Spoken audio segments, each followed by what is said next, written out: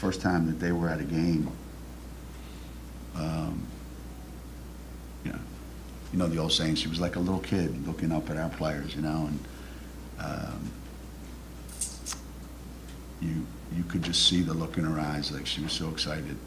You know, and now imagine the absurdity of that, you know, your father's Kobe Bryant, and the most excited you've been in a long time is being around college women's basketball players. But that's what it meant to her. You know, that was what she aspired to be.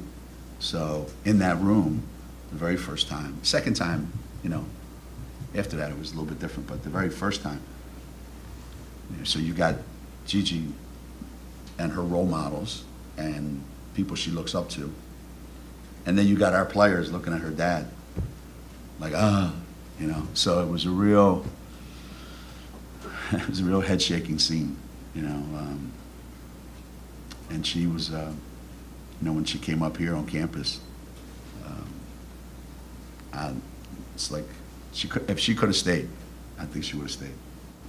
You can't react to something like that. You'd say, well, this is what you do when this happens. You don't know what to do.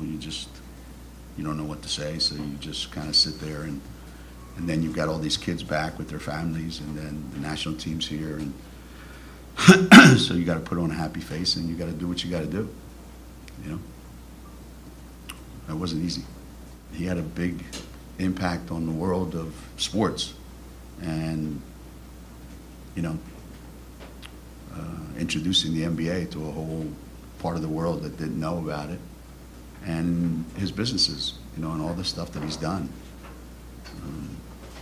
You know, those are things that will last forever.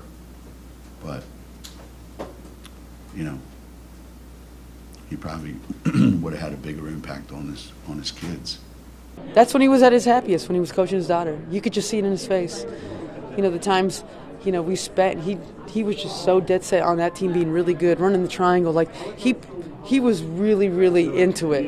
And it's just sad that we're not going to know what he could have done in any capacity. Just the way he always just talked about, on the court she was a completely different person. She was a monster. She was mean. She had an attitude just like he did, and she was just a beautiful soul, a beautiful person that I was lucky enough to meet and get to know. You know, he was one of the ones who first reached out to me when I ruptured my Achilles. So to have him pass the day before my first game back, playing with Team USA at UConn, you know, obviously he's an avid supporter of UConn because of his daughter Gigi.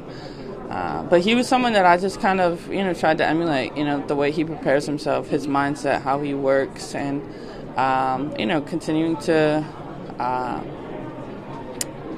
make his legacy grow and make sure that the kids behind me, they know who Kobe is. Just a sad day for basketball, and the fact that his daughter and her teammates and other parents were on board.